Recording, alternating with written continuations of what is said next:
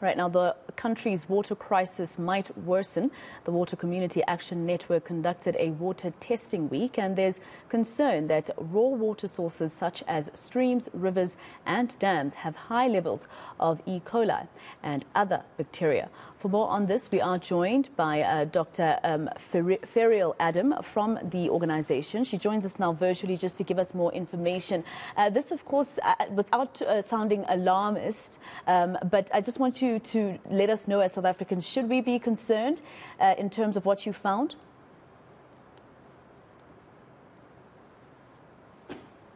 Will you just check, please, Ms. Adam? I think you've muted yourself. We can see your lips moving. Apologies for that. Thank you for having me on your show. I think if we look at our tap water, we have, the tests show that generally in the big urban city areas, it's okay.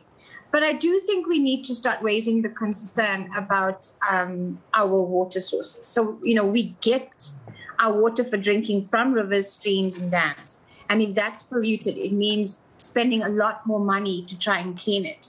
And so it definitely is a red flag in terms of what we're seeing. And there was something that I read in your report about particularly areas in Randburg, the threat of bacteria making its way into our taps. Please just elaborate that further for us.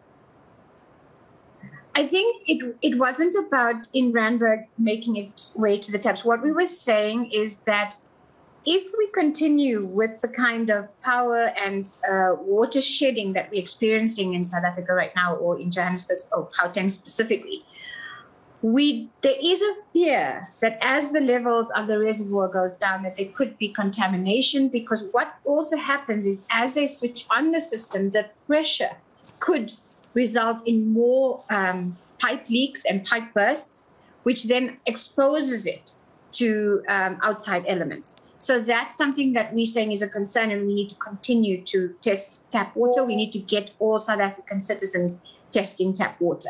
And right now, you're hearing some people in their community WhatsApp groups talking about having no water at the moment, of course, after the warning from, organizations such as Rand Water last week.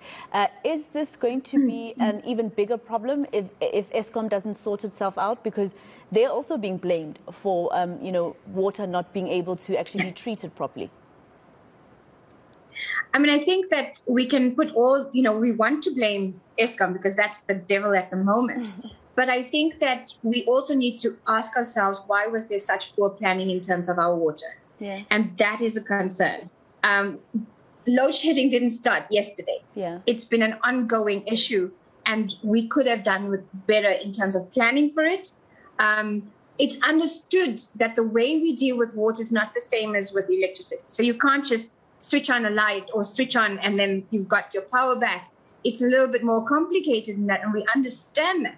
But the people in city Joburg Water, Rand Water should be planning around this. And I think communication is key, because a lot of us don't really know what's going on. But, they keep saying that this is the issue, this is why we have water shedding. It's not enough. It's how did we get here that we need the answers to. So your investigation spread across numerous provinces, right? Your Gauteng, Limpopo, KZN, etc. You were also, most importantly, in the Eastern Cape and the Northwest, which are the two countries that have actually displayed problems in terms of, the scare about reaching day zero. What did you find in these two provinces? Look, I think that the low levels of water does affect our access to water. But I think what we found, which was just shocking, is that almost every open source water that was tested in Eastern Cape and Western Cape had high levels of E. coli and total coliform bacteria. So even your areas that are used for recreation, like close to beaches and those kind of things. And we're not hearing enough of this.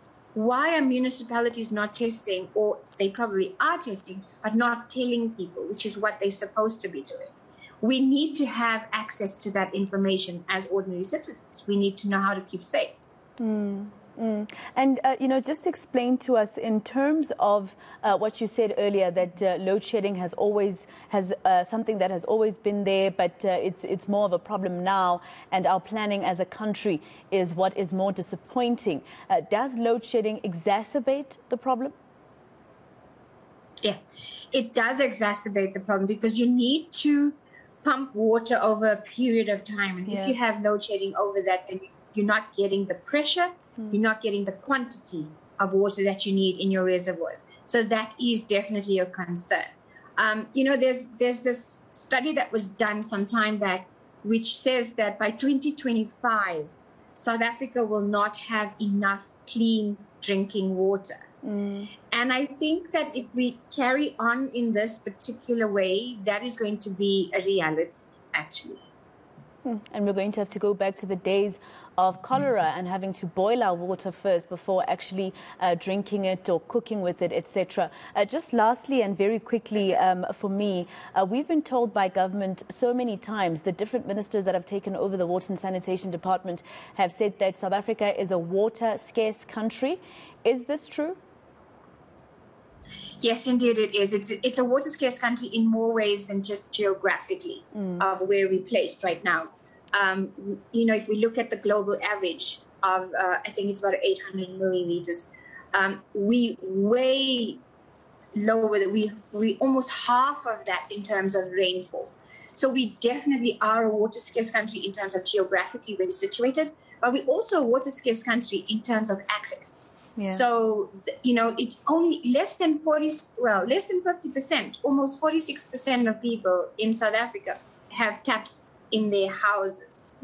And that is about access, and it's about scarcity as well in terms of how do we broaden that access to people.